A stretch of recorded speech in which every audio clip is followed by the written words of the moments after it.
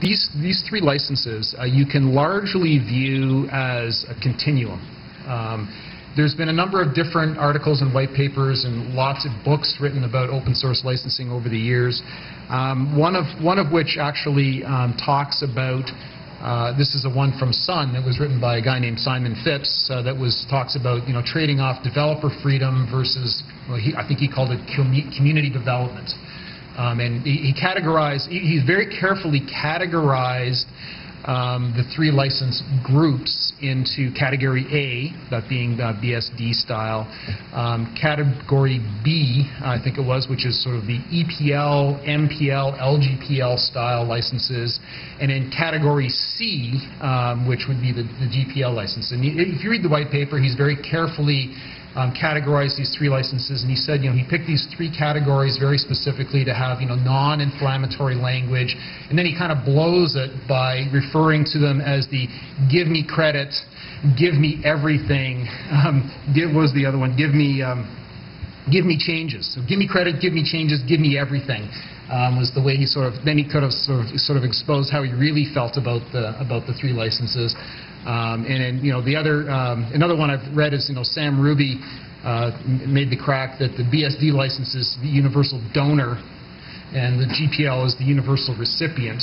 I'm not exactly sure what that makes the EPL, but again, those are another ways, those are very simplistic ways to think about these licenses. So some key points on the EPL itself.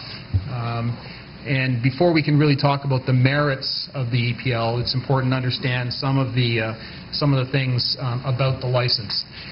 So the first thing I want to mention about the Eclipse Public License, because I've seen this time and time again, that people get it wrong and assume that the EPL is very much like the Apache license, which is in turn, by the way, very much similar to the BSD license that Dave would be arguing for. But the EPL actually is a copyleft license. So it's what is sometimes referred to as a weak copyleft license to differentiate it from the GPL. All right, so what does that term mean? It was, first of all, the term copyleft was coined by Richard Stallman a lot of years ago when he first drafted the GPL. And the idea behind copyleft is basically a licensing promise that if you take some software under such a license and you make changes to that software, or the legal term is create derivative works of, actually, as an aside, one of my favorite all-time quotes about open source was from a woman named Denise Cooper, who said that when they started the open source movement years ago, they were hoping to get rid of the lawyers, and instead we've all turned into lawyers. So it's kind of ironic that you have three guys here that aren't lawyers that are going to be debating some of the finest nuances of copyright law that you can imagine. But anyways, the copyleft notion is that as a promise that if you create a derivative work of a piece of software, that you in turn donate back that derivative work under the same license terms. So if you take a piece of EPL license code and you make enhancements or modifications to it, you have to contribute those enhancements back to the community under the EPL. And so that's sort of a trade-off between the freedom that use the software for free, but making those contributions and enhancements back to the platform. But where the EPL is largely different from the GPL is that if you build something yourself which is on top of the EPL code, you are free to license that code under any license you want, as long as it's at least more or less consistent with the EPL. Particularly, you're free to take the work that you do on top of the Eclipse Public License and commercially license that. And in addition to that, you are free to take the EPL code, source code, compile it into binaries, and commercially license that. So what you see is a lot of commercially licensed software which is built on top of EPL code. Just a couple of examples. The easiest one is basically the entire IBM Rational product line is built on top of Eclipse. WebSphere is built on top of Eclipse Equinox. So there's lots and lots of commercial examples. I could go on Oracle and WebLogic, and so SAP, for example, also does the same sort of thing.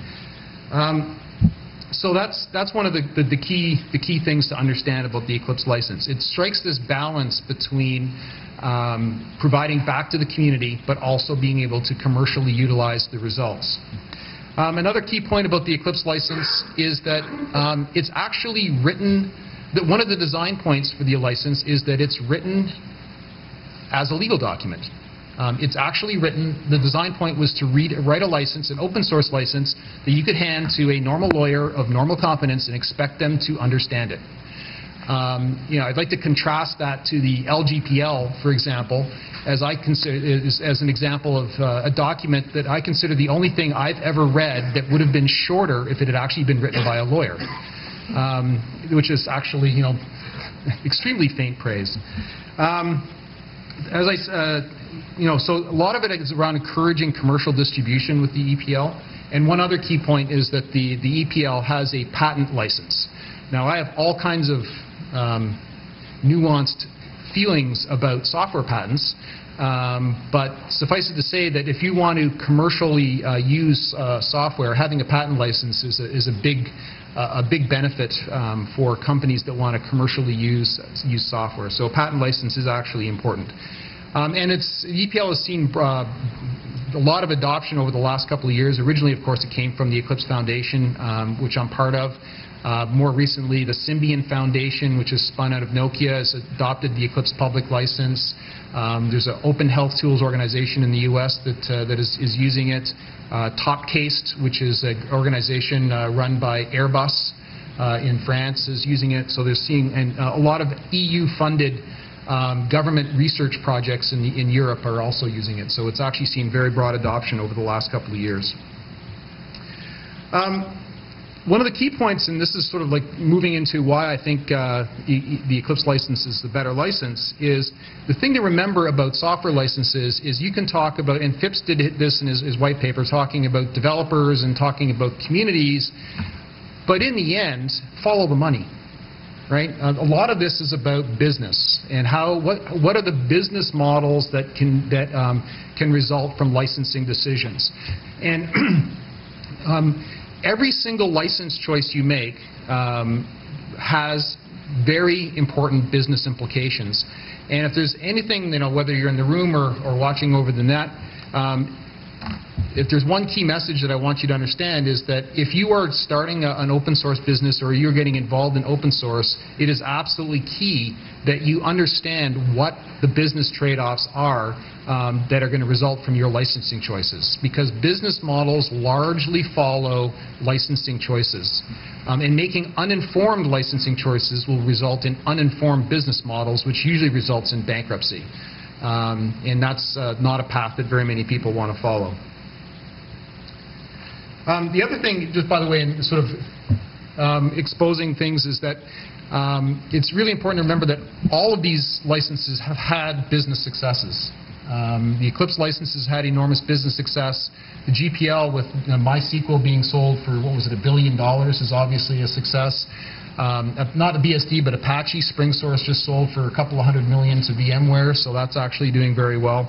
And it really boils down to what is the business model you want to build, what is the community you want to build, and what is the ecosystem around your business that you want to build. Those are fundamentally the choices that you're making when you pick your license. And I think the EPL strikes an excellent balance between the choices that you have, and that's really why I would say that it's the best choice.